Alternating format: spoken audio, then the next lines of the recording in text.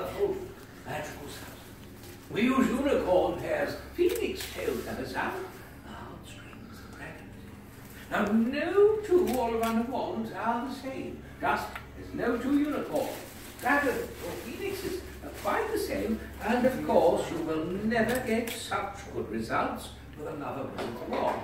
Now, what I have for you here is a wand made of holly, 15 inches, nice and supple, and contains the core of a dragon heartstring. Now, I want you to water my flowers in that vase. Now, point your wand at it, give it a wave, and say, Aguamenti. Aguamenti. Oh, yeah. Exactly what I was expecting. Please allow me. My dear, you are doing just fine. I'll get closer.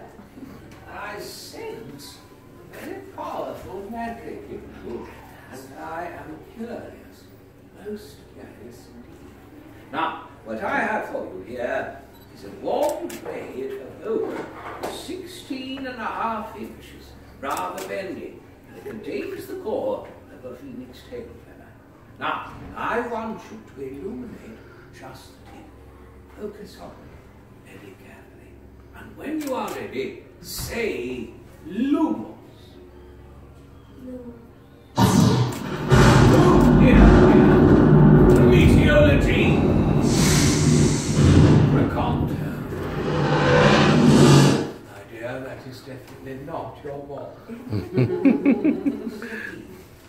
Best results must always come when there is the strongest affinity between wizard and wand.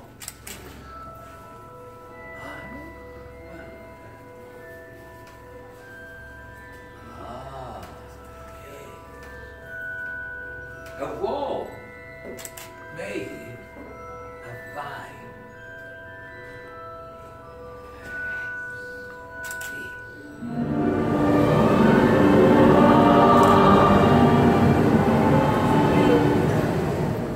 My dear young friend, I believe we have found the perfect fit, but this is a wand made of vine, which is excellent for wizards who are intelligent, ambitious, and inspiring. It also contains the core of a dragon heartstring. Clearly, your loyalty will be much admired among your friends. Now, if you don't mind, one more time.